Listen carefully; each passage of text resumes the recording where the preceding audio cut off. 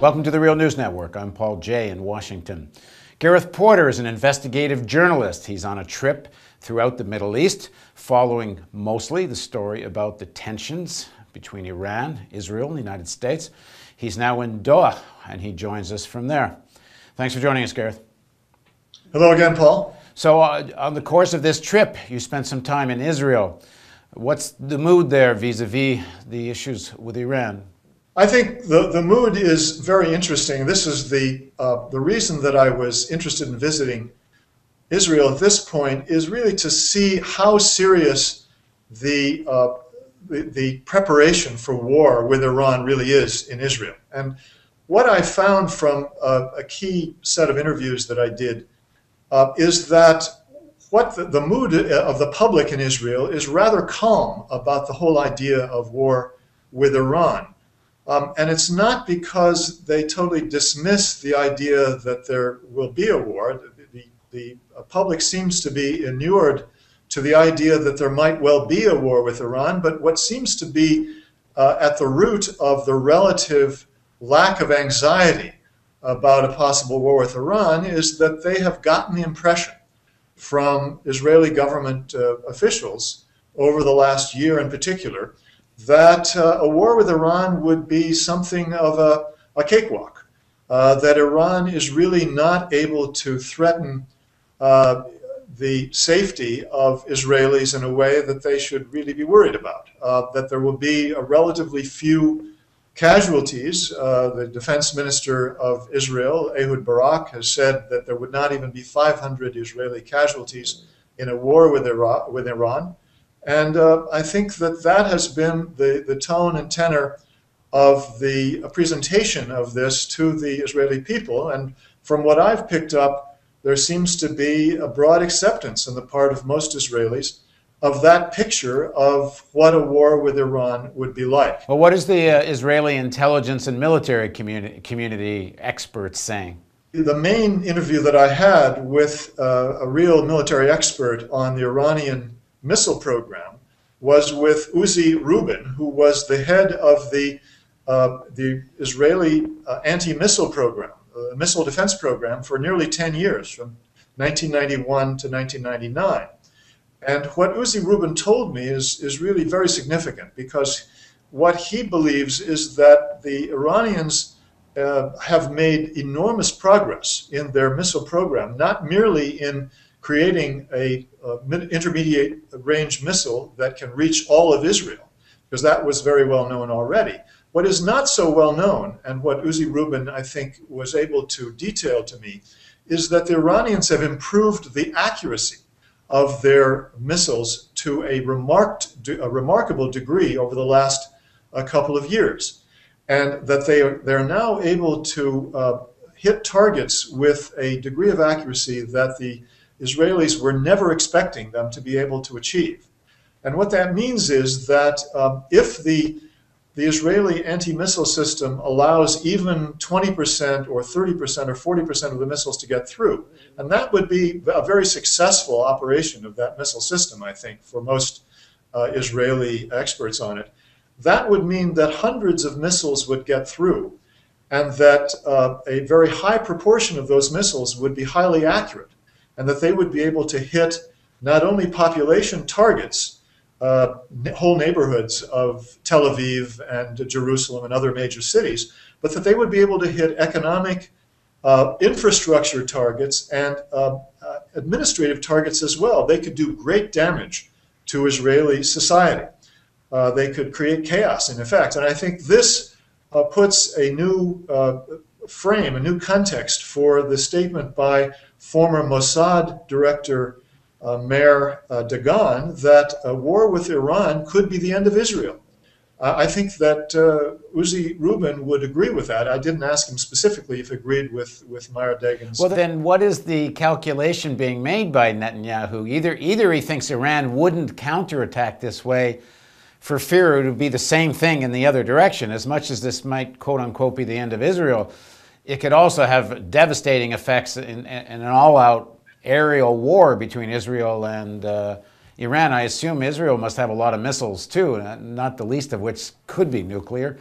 I mean, they either think the Iranians aren't really going to attack in that way, or what? Well, this is one of the themes that the Israelis have increasingly been sounding in their statements and in their background briefings for journalists. For example, Jeffrey Goldberg, who just again talked to leading Israeli officials, then wrote in Bloomberg, I think it was March 20th, saying that top Israeli officials told him that they did not believe that the Iranians were likely to declare all-out war on Israel in response to an attack on Iran, but would merely dump a few missiles, a few bombs on Tel Aviv as a kind of angry gesture, as he called it.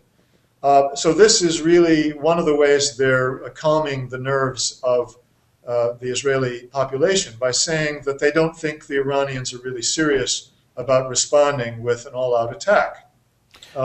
And of course, we don't know what Iran's response would be, but certainly I think that it's a fair statement that the Iranians would feel they have to keep their credibility, and that would mean more than a sort of token response, that they would need to do real damage to Israeli society in order to say to the Israelis, you can't do this without suffering serious consequences. Because after all, the Israelis have been saying that if the first round of attack on Iran did not succeed in stopping the Iranian program, that they would have to do it again in the future.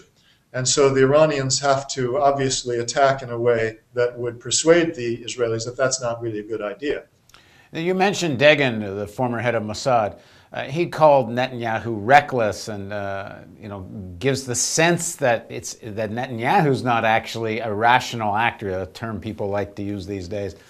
On the other hand, here's some suggestion from Netanyahu that it's a bit of good cop, bad cop going on here, that if Israel isn't there threatening war, then there won't be any leverage in negotiations and sanctions. And so this helps get everybody on board for very serious rounds of sanctions against Iran, because Israel says, oh, if you don't do that, the only alternative is war.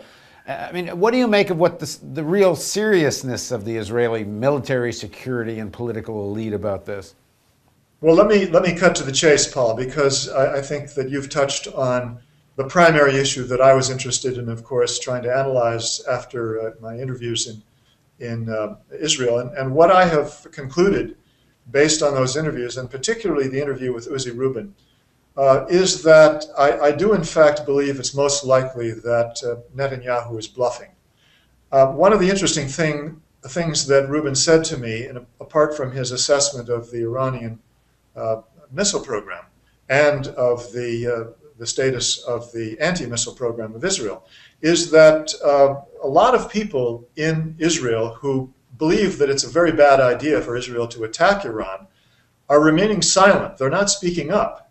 And he said the reason that they are not speaking up is that they figure that Netanyahu is in fact playing what he called a game of poker, a poker game, and that they feel that it would not be a good idea to speak up against an attack on Iran, because that would in fact interrupt or disrupt the strategy that they think Netanyahu is following. So I think that represents a very widespread view among intelligence and military national security specialists in Israel, who understand that it's a terrible idea to talk about attacking Iran. I mean, it seems like the real strategy here, and if you read between the lines of some of the interviews and statements of Netanyahu and Obama, I mean, the real strategy seems to be create a humanitarian catastrophe in Iran by undermining the Iranian economy as much as possible, in the hopes that somehow that gives rise to popular uprising and regime change in Iran. And that's really what the objective is weaken Iran, somehow you get regime change, and you take care of your regional adversary. I mean, is that your sense of it? Well, there are definitely people within the Israeli government who have been talking about the objective of regime change for a very long time. I'm not convinced that Netanyahu and Ehud Barak actually believe that regime change is likely. I do think that they believe that that this pressure that they're bringing to bear that involves the threat of an attack on Iran is the only way that you have a chance to push through the kinds of sanctions that would persuade the Iranians to change their policy. I think that's what they're hoping for. They're hoping for a policy change without having to carry out an attack on Iran. Yeah, but one wonders whether the policy change is really about nuclear weapons or if it's more about Hezbollah and some of the other issues.